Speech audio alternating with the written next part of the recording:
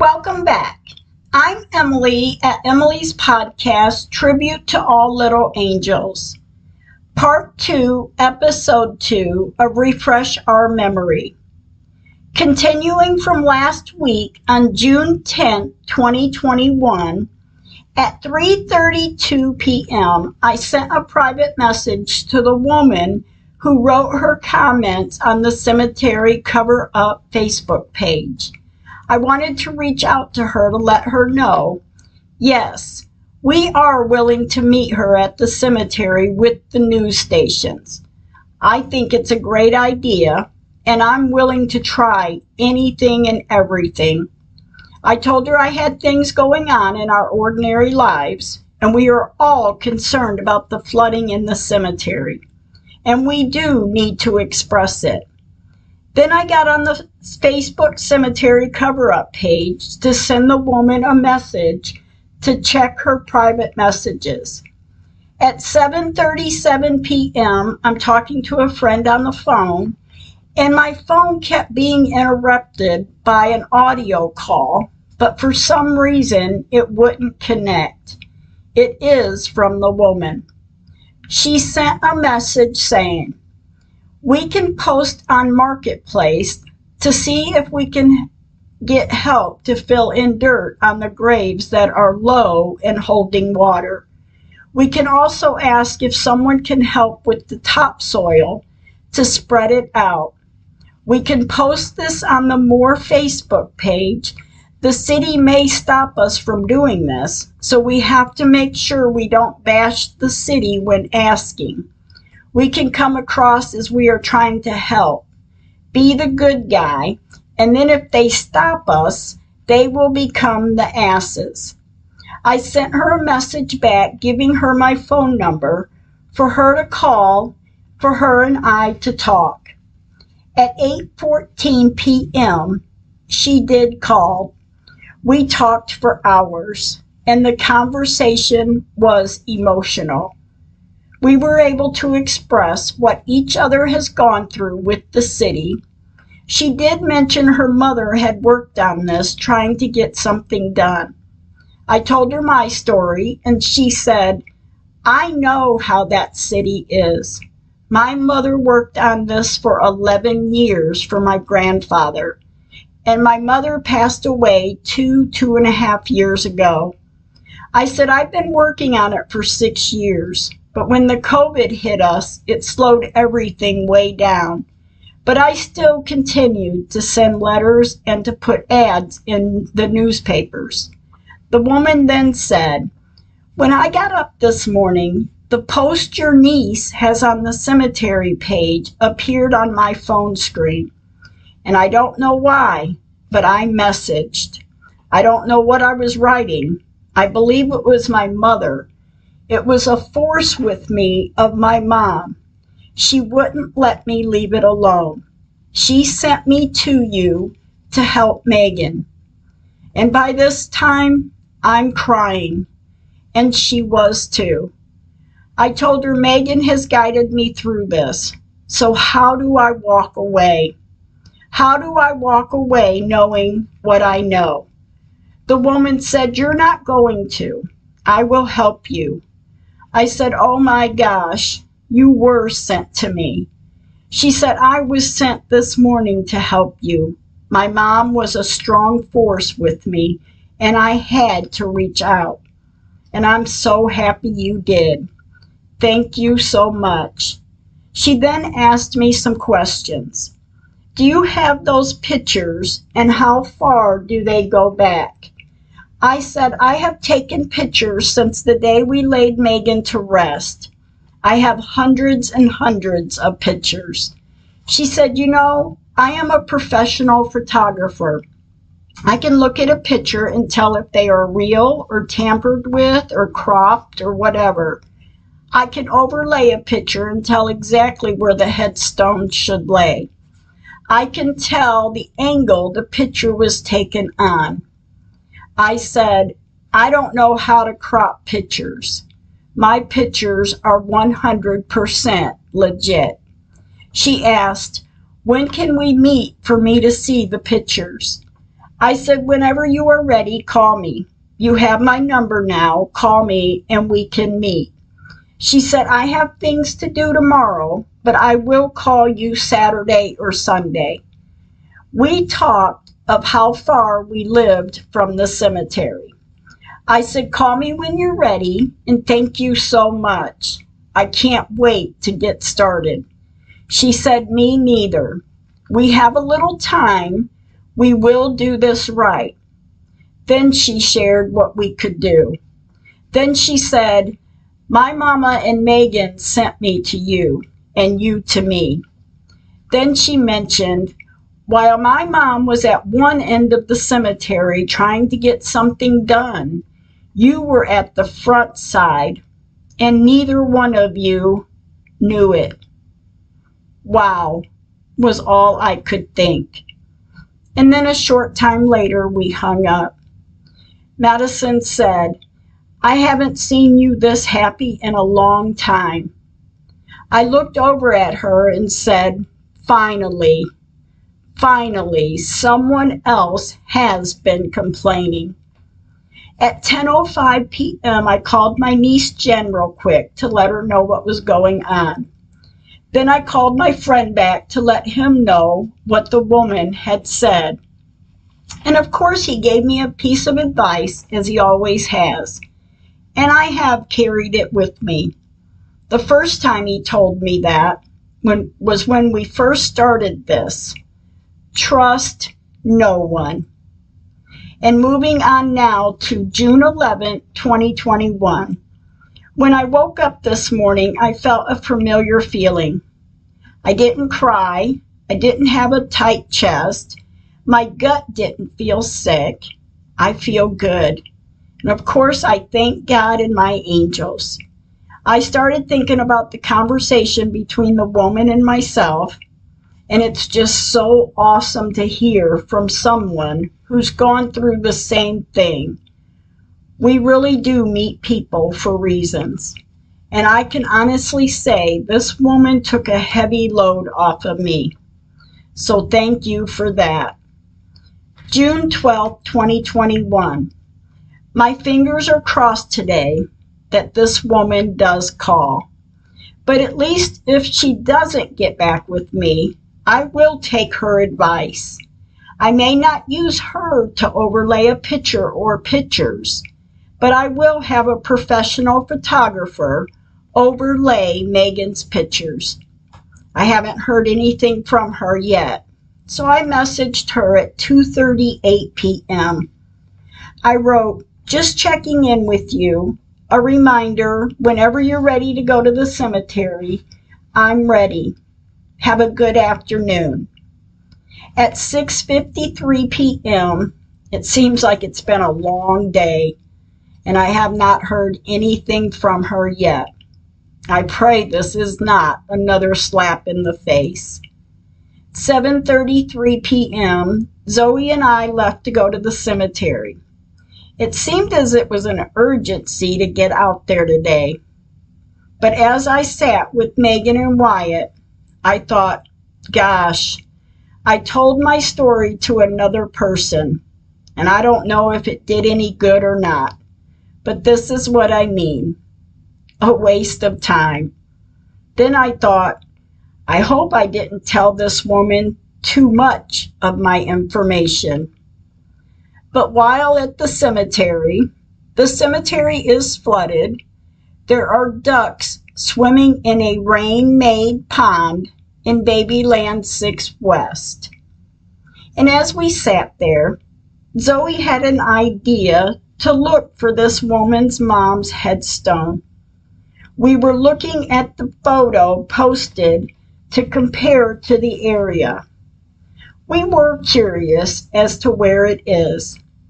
We didn't find it today, but I did ask Megan to be with this woman's mother to show us the way. Before we left the cemetery, I drove back around on the east side, and Zoe and I started looking for the headstone again. It wasn't on the east side, comparing the area to the picture. So I drove by Megan again and drove back around, but this time I drove all the way to the back south street, and as I pulled onto the west side of the cemetery, Zoe is looking on one side and I looked on the other. After driving by Megan this time and we didn't find the headstone, we left the cemetery. June 13th, 2021. This morning I'm having a good morning, but then as the day moves on, my doubt of this woman is circling around me. I started second guessing this woman. I just wish she would call, but she hasn't. I just feel the kicks in the teeth are getting to be a bit much.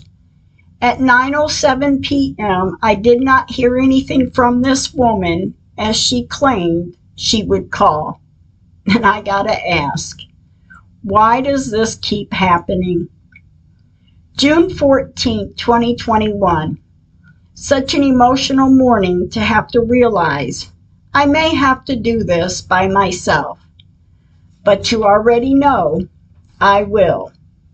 And this is when I started looking for photographers. I found 4 locally, and then I looked out of state, and I found 5 in Kansas. And then as my evening is getting later, I've come to a resolution that the ad in the paper will run out for the 4th week, and I haven't heard anything from this woman. And I will call a photographer. And I'm hoping and praying it all works out. June 15th, 2021. Today, after my day started, Madison went to the cemetery and sent me a video and pictures of her visit there. The video was of a bunny hopping across the street, and when I see things like this at certain times, I take it as a sign. June 16th, 2021. At this time, when I wake up some mornings thinking, why? Other mornings I wake up crying. But this morning I woke up feeling good. I say it like it's uncommon, but I worry about it sometimes because of the way they have done Megan and the others at the cemetery.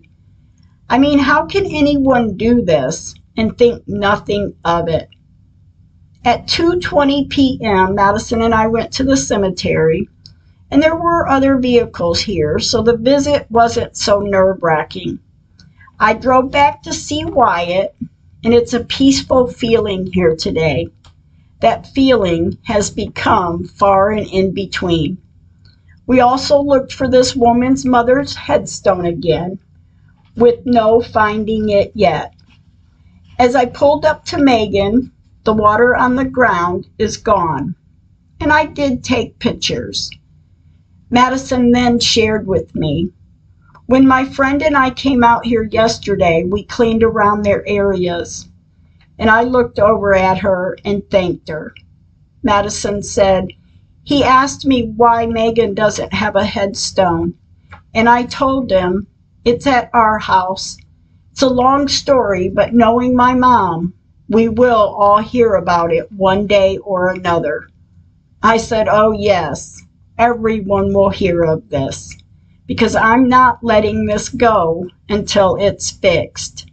Megan did not deserve this. I drove on and left the cemetery. Before I pulled out, I prayed to that woman's mother to help us get this done. I have tears in my eyes as I drove out of the cemetery. And being that it is the 4th week for the ad in the newspaper, it will not run next week. It's sad too because we did not get one response. But if I didn't run the ad, I wouldn't know whether it worked or not. I have taken a major step though. I now know someone else has complained of the cemetery flooding. I'm complaining about that too, but my biggest complaint is the headstones were moved by floodwaters. And then to conclude, they dumped the water in a casket they dug up under Megan's headstone that was moved, and they poured the water on the ground. How would you live with that? But as I know, and that woman said, the city told each of us, no one else is complaining. I've complained. Her mother complained for 11 years. And now this woman has complained. June 17, 2021. Another morning of feeling good waking up. A feeling I was used to until so long ago. But this past week, my feelings are recognizable. I think and I doubt. But then when something else comes to me, I think how the city told her no one else complained, and they told me the same thing. They tell everyone the same thing and then make them think they are crazy. They did me, and believe me, I have not thought a second thought about proving what I have been saying, and because of them denying any of this is on them, not on me. And like I've said, if my story is false, if my story is inaccurate, prove it to me. That's what's crazy. And I have said this from the beginning. Yeah, it may sound crazy, but if you were living it, it certainly would not be. And if I have to be portrayed as being crazy, telling the truth of a story, well, I guess I will be crazy. 8:32 p.m., my phone rang. It is my sister Susie. We talked for hours. We talked of everything. And when it came up about the cemetery, I started crying, sobbing to her. And I told her, I need to know where Megan is. I have to get this fixed to be able to move on and get on with my life.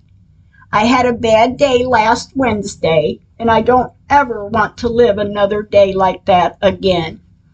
Susie always has a way to reassure me, and she did say, you are getting there. God knew you were the one to get this done. He knew you have the pictures, and you are going to get it now. You're going to do it, sis.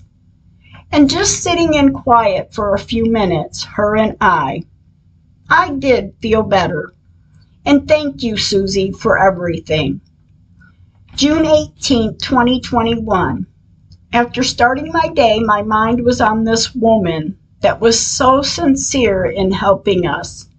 I've had a few emotional moments today, but I keep hoping she will help and we can work together on getting this fixed for everyone.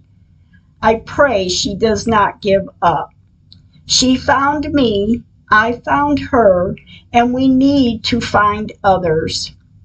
And I pray too, she's on the level. Although I did think earlier, this woman has helped me more in the past week than I've had throughout the 6 years. Let me explain. She's a total stranger. She has a story to tell, and so do I. We both know things they've done and what needs to be done. Now she's the only one over all this time, and after talking with her and knowing that I am not the only one who complained. Now I pray and wait. And as a few people have told me, the outcome is not as bad as the whole case. You can't give up. You've come too far. And I always have to remind them, there is no giving up. Later this evening, Madison and I went to the cemetery. We sat and visited with Megan and Wyatt, and I took pictures.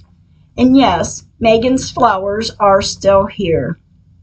And to think, it's such a sad situation that the city has created. Why wouldn't they want to fix this? June 22nd, 2021.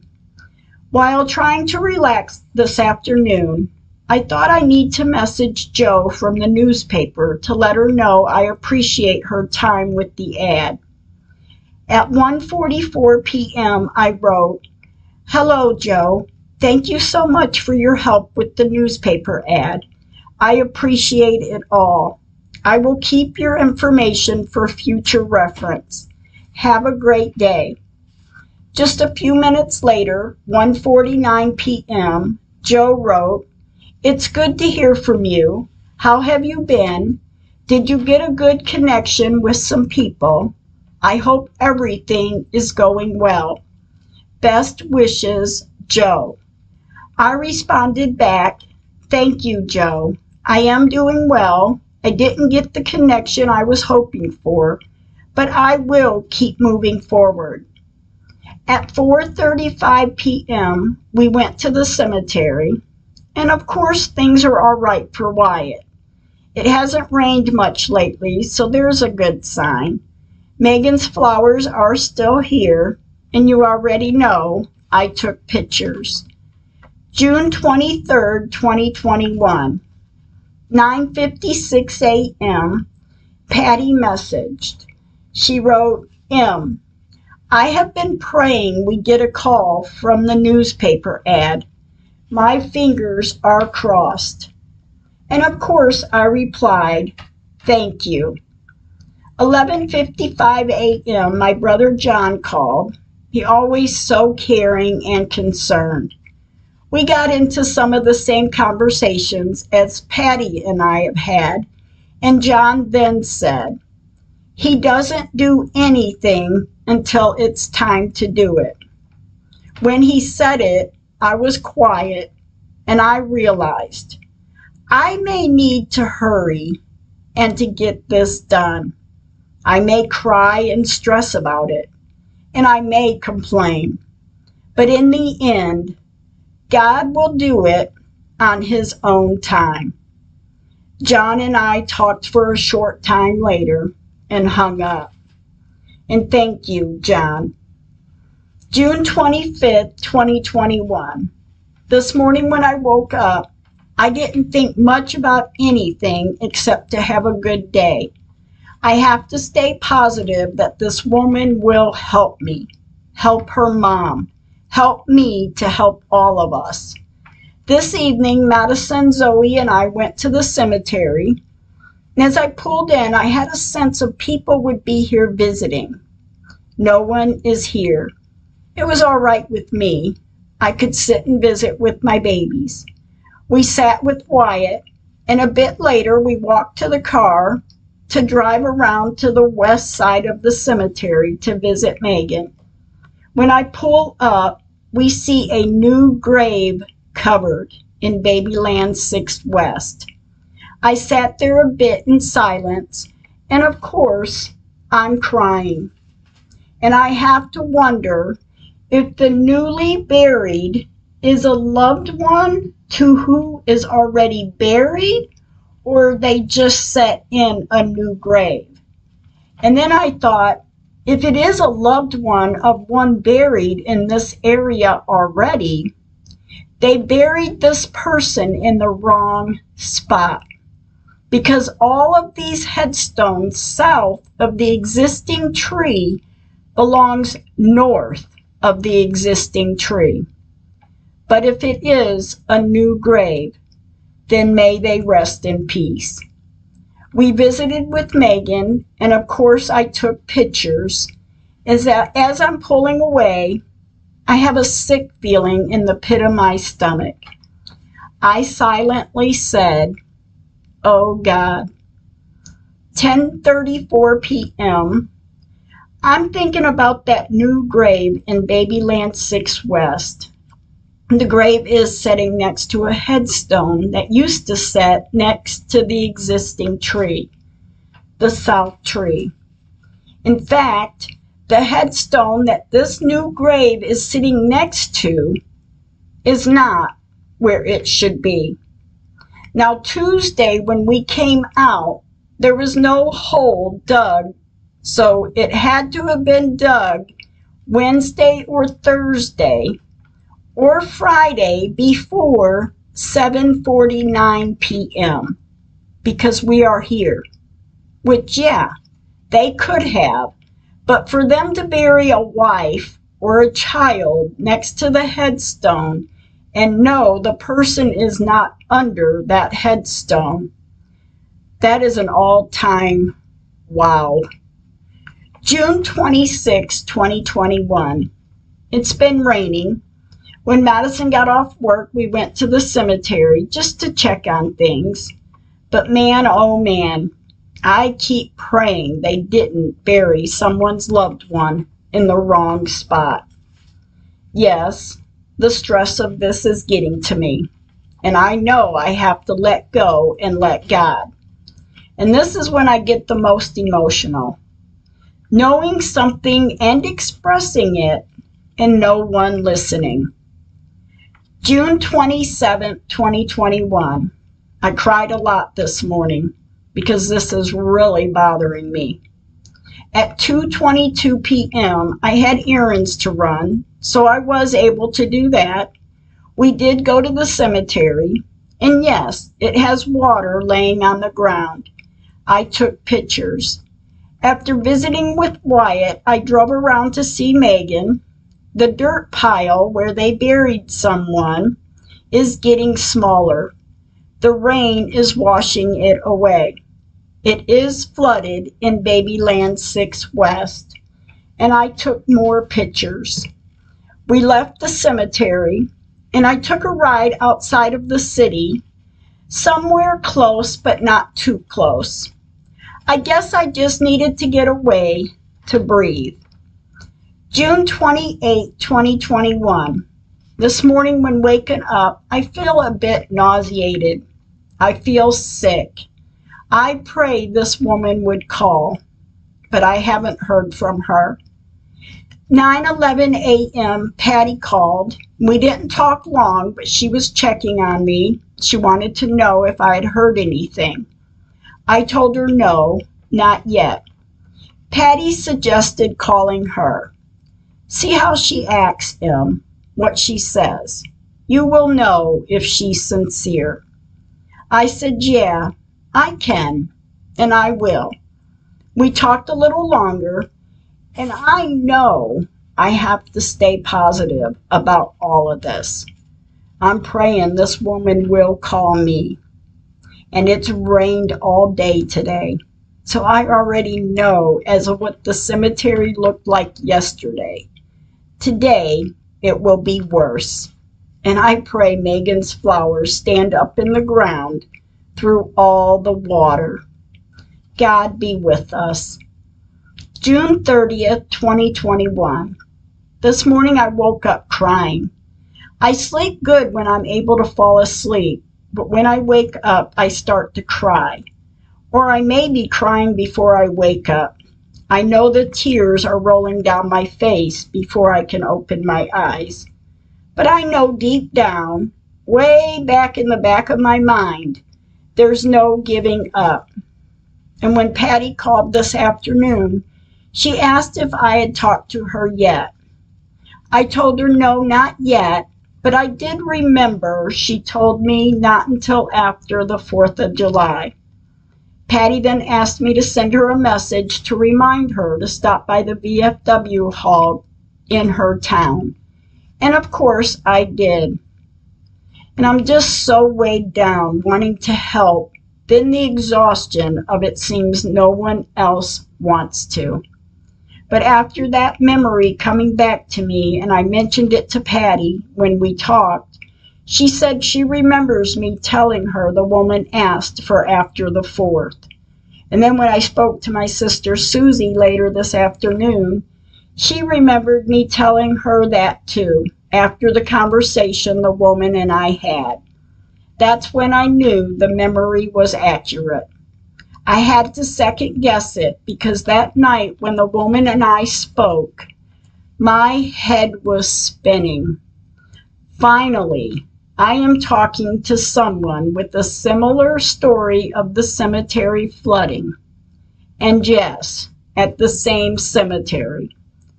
5:44 p.m., Madison and I went to the cemetery. We needed to go because of the rain we'd been getting, and I just felt I needed to be there.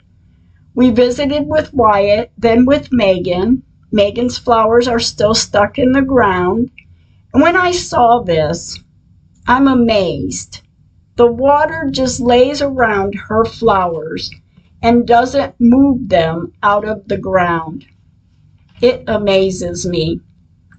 At 6:01 p.m., I took the first picture of the day at the cemetery. And I do at least have to say, it sickens me to think they have buried that person next to a headstone that had been moved by floodwater in 2015. And the city has known about it since May 11, 2015, 2 days after it was discovered. But they chose to ignore it. Thank you for listening. Stay kind with your words.